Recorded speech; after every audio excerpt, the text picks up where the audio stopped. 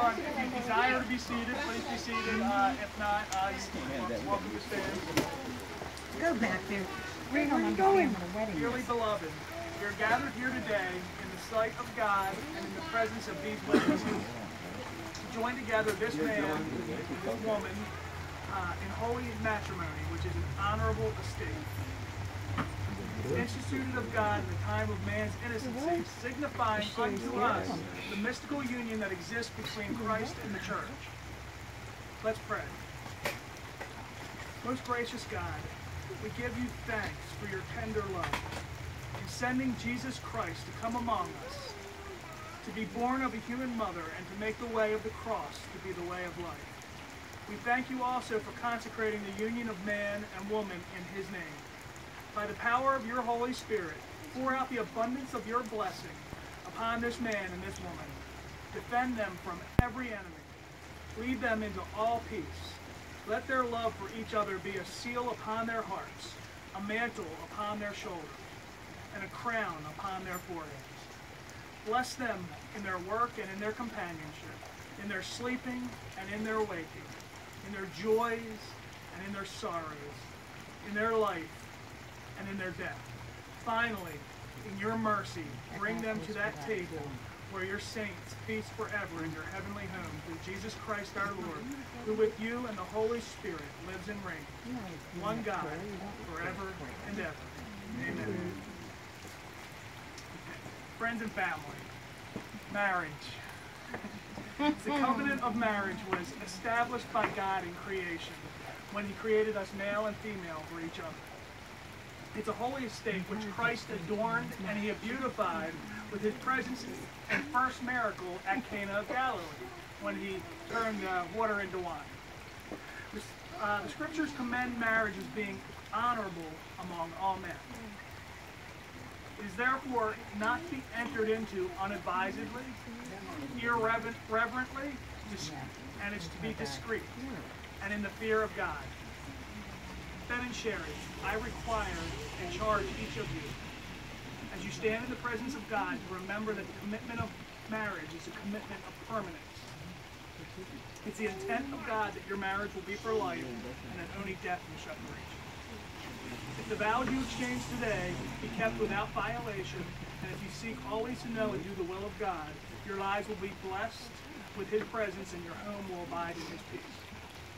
An occasion like this is crowned with honor and sacredness by God himself into this beautiful and holy relationship Ben and Sherry now desire to be and will be united because God meant it that it should bring fulfillment and happiness to their lives.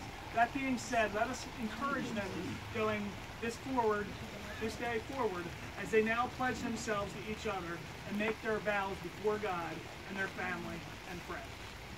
Ben, what token or symbol do you give that will fulfill your faithfulness to Sherry? This ring. Place it on her finger.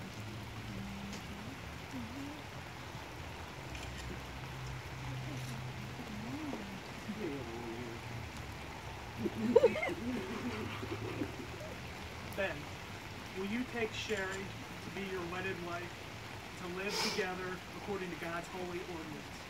Will you love and comfort her, honor her, and keep her in joy and sorrow, in sickness and health, forsaking all others, until God by death shall separate you, or until the coming of Jesus Christ? Sherry, what token or symbol do you give that you will faithfully keep your vows to God?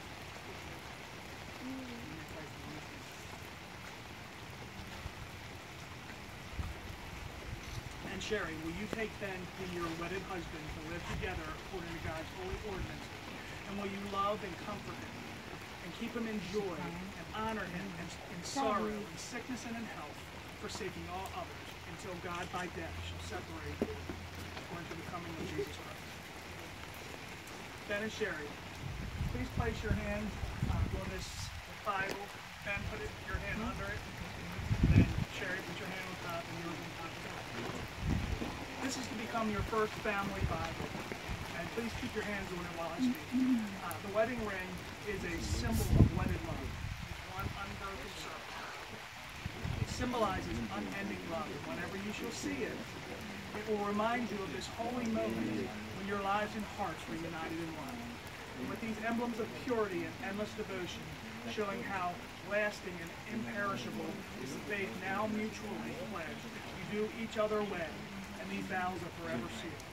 For as much Ben and Sherry have covenanted together in holy wedlock before God and in the presence of these witnesses, have pledged their love to each other, and have declared the same by giving and receiving of rings, and by the joining of hands on God's holy word.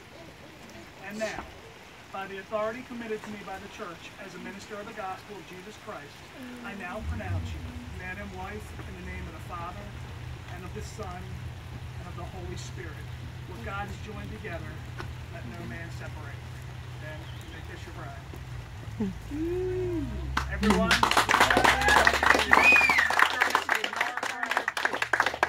peace and blessing. Oh, that's you.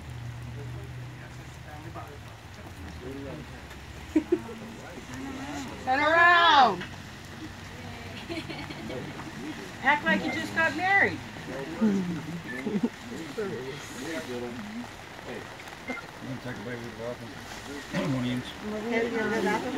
Muy on it's going to take.